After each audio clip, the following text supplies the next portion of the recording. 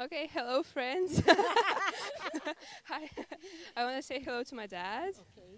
Yeah. Been amazing, and especially with today's episode, I believe you are touched, and I know you are praying and you wish to be here in the Holy Land. Don't worry, start saving, start putting something down. At the end of the year, you will be able to also make your way to the Holy Land.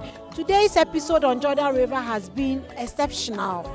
And before I say bye-bye, I want to say thank you to Israeli Embassy in Ghana for always making this program possible. I want to say thank you to FOS Week for always giving me a new look on my hair. And also I want to say thank you to Mamet's Creation for always giving me a nice African wear. Beloved, everything that we have read in the scriptures is true.